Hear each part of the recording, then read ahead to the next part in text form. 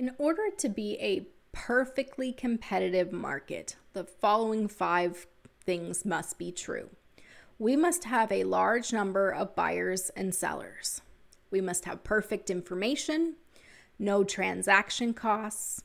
The products must be homogenous, and there must be no significant barriers to entry or exit. So let's look at what each of these mean and the impact these have on the perfectly competitive market. So let's start first with the assumption that we have a large number of buyers and sellers. If you have a large number of buyers and sellers, so lots of people to buy the product from, lots of people to sell the product to, then we're assuming that they're acting independently of one another. In a perfectly competitive market, we're saying that each buyer is competing with the other buyers to get the product. We're fighting each other for it. And each seller is competing with the other businesses to get the customers. So if they're all truly acting independent of one another, then we have these individual demand curves and individual supply curves that are determining the price. Demand, supply. And then because of that, because we're all competing to be the buyer, competing to be the seller, it is supply and demand that determine the price, and everyone is a price taker. Now, in our previous video, we looked at how perfectly competitive markets, we tend to use examples like commodities.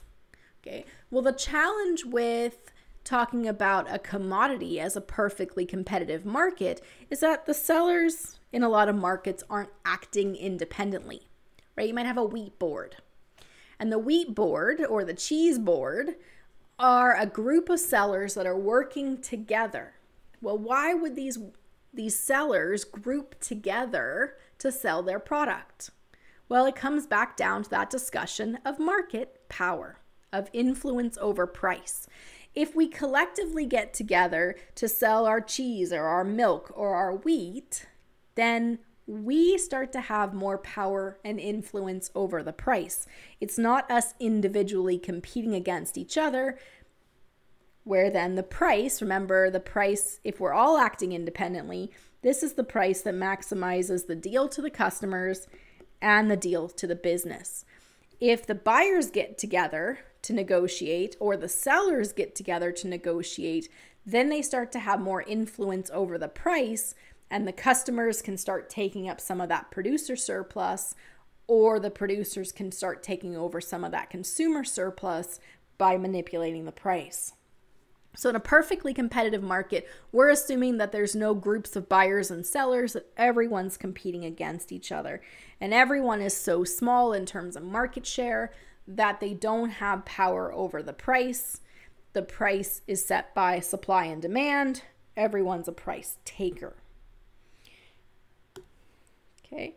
The second assumption we have here is perfect information. This idea of perfect information means that all the buyers and sellers know what everyone else is paying or charging. So if we think about kind of that pit market demo that we did either in the face-to-face class where you bought and sold widgets and you had a black or red colored card, or in the online class where I sent you information saying you were the buyer or the seller and here's the value or the cost of the product. In those demos, when we were trying to negotiate a price, you knew what everyone else was willing to pay, right? They were shouting it out in class or they were posting it in our Google Doc. You knew what the businesses were offering. They were shouting it out in class or they were posting it in the Google Doc. We had perfect information. And the reason perfect information is important is because as a customer, if you know what every business is charging, and the product is identical at every location, who do you buy from? You buy from whomever's the cheapest. Okay. If you are the seller and you know what price all the customers are paying, then you know what you should charge because you know what the customers are going to be willing to pay for it. And so that perfect information puts us back right here at this market price, maximizing consumer and producer surplus. So you know what everyone else is willing to pay, you know what everyone else is charging, and that influences the price that you're paying or charging. So we had large number of buyers and sellers, perfect information. And the third characteristic is what we call no transaction costs. The idea behind perfect information and no transaction costs is that there's no preference. You don't care who you buy from. You buy from whomever is the cheapest. In a perfectly competitive market, we are buying based on price alone. So it's really these, let's call them, 2, 3, and 4 that are creating that no preference. So first you have to know what everyone else is charging so you can buy from whomever's cheapest. The next is we have to have no transaction costs. So what does that mean? We talk about no transaction costs. We're talking about the extra cost to buy from a particular company.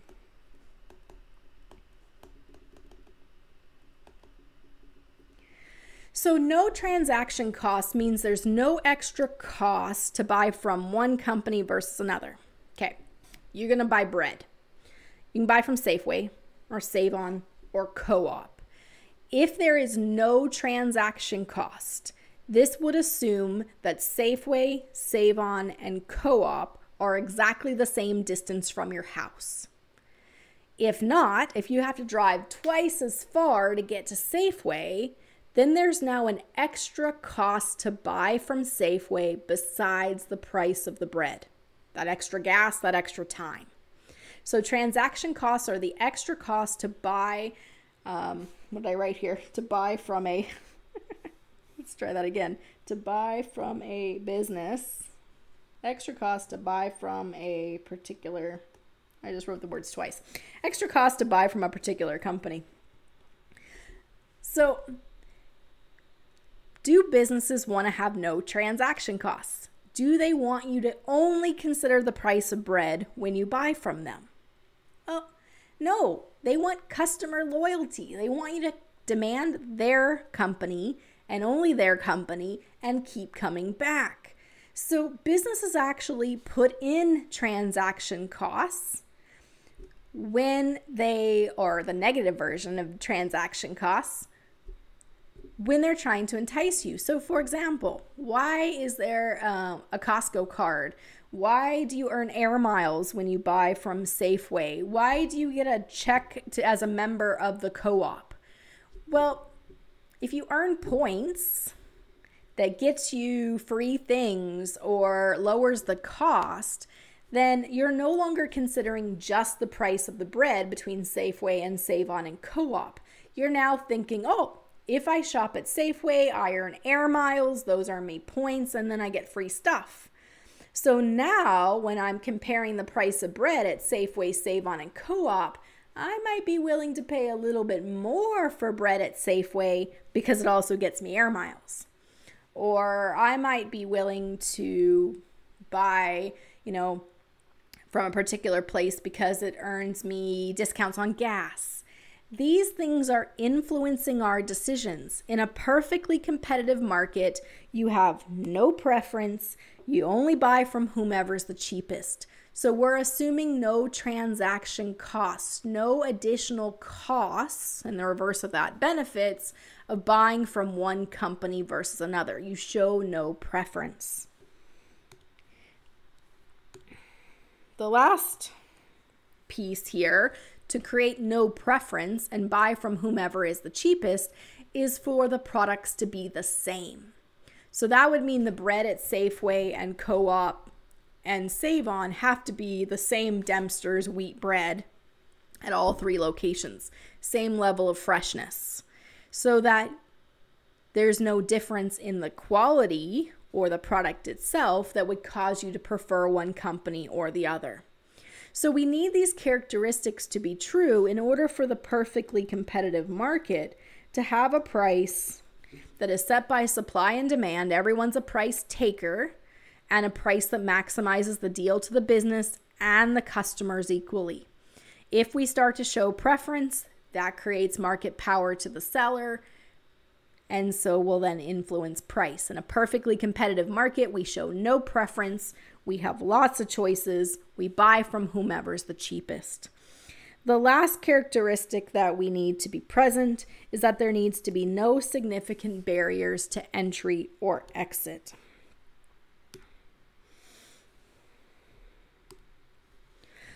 What we mean by no significant barriers to entry or exit is that existing firms, companies that are already in business, do not have an advantage over new ones. So anybody who wants can join in. That doesn't mean there's no cost to start the business. It just means that it is not so expensive. We don't have these exorbitant entry fees. It's not so costly to start a business that it keeps out the competition. In a perfectly competitive market, there are lots of sellers. And so when you see others making profit in this industry, you jump in. Okay. So what this allows for is lots of sellers when there's money to be made and less sellers when there's not.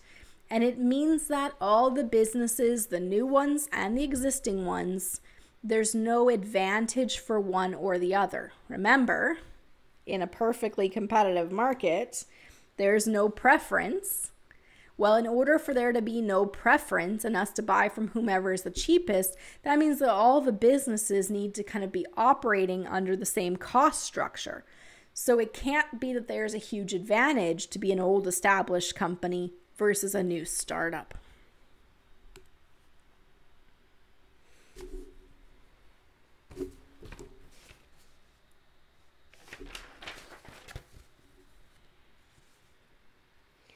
So that means that companies that sell liquid nitrogen, for example, where they need government certification, approval to be in business, can't be perfectly competitive markets. There is a barrier to entry. That's the inspections, the audits, the certification from the government. Okay. Perfectly competitive markets need to be ones where the cost to start up and the permissions to do so are not so huge to keep people out. This would be kind of like the equivalent of, well, if you see a bunch of canola farmers making tons of profit, then what do? You take your backyard and you start growing canola in your backyard. You join in. And if you're not making money, you can get out. These assumptions here about being able to enter and exit the market have a big impact on where the price ends up in a perfectly competitive market, and we're going to look at that in the next video. But what we need to take away today is that in order to have a perfectly competitive market, we must have a large number of buyers and sellers. In order for there to be no preference and buy from whomever is cheapest, we must have perfect information so we know what everyone else is paying and charging. There's no transaction cost, so there's no additional cost to buy from one business versus another. And the products are the same. So we don't care whom we buy from whomever is the cheapest. And lastly, we need to have no significant barriers to entry or exit. Businesses can join in, businesses can leave. And that last one we'll look at in more detail in our next video.